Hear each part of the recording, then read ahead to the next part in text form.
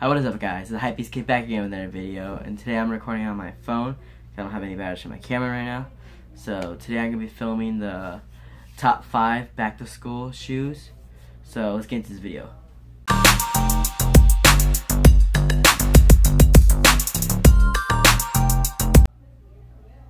So at number 5, it's going to be it's going to be the cheapest shoe on this list for me.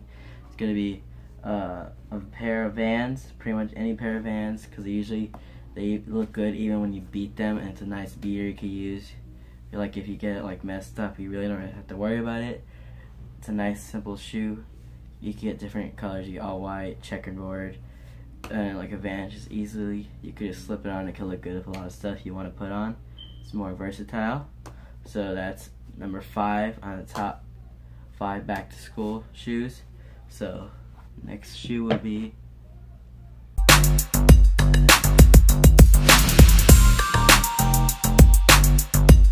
at number 4. It's going to be the NMD XR1 model, or any of the NMD XR1 models. So this one is like, it's like around, I think, $150, I'm pretty sure. So it's a little more pricier, but it's kind of affordable. So I suggest this one because it's like a clean look. You get like all white or different kinds of prints you could get. You get like duck camo, all those other ones, or even some of the Primeknit ones, which are a little more comfortable. So and the XR1 is gonna be at number 4, and you can also style it with like different stuff. So it's a pretty clean, stylish shoe. It's really comfortable. It's just like it hurts your feet after a while. So this will be number 4 on the list.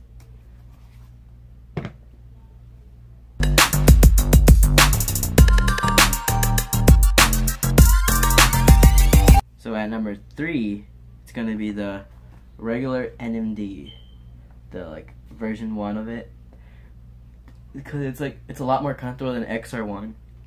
It's a little, I think personally, a little more stylish than XR1s, and it's like there's so many different varieties. You can even get these. You can get some pairs that sit at the stores, so they're like around $130, I believe. So I think they're a little more cheaper, $130, I believe, and they look stylish. You can pretty much wear them with anything, to be honest. And then if these hurt your feet after a while, one thing I say is take out an Ultra Boost insole and just slide it in there, and it'll make it a lot more comfortable. So this would be number 3. It's a little more affordable than the XR1. So let's get into the next shoe.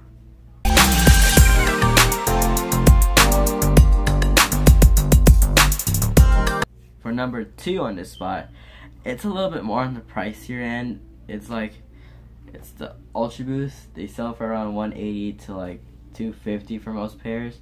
Some pairs in like the thousands, but those are like the ultra rare pairs.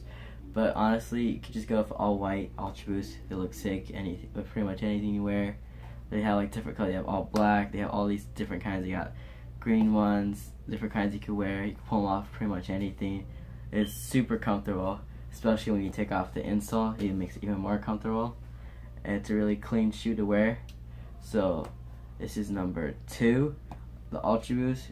It's not a bad pickup. If I was you, this would be like a go-to shoe to wear. So that is number 4. Let's get into the next shoe.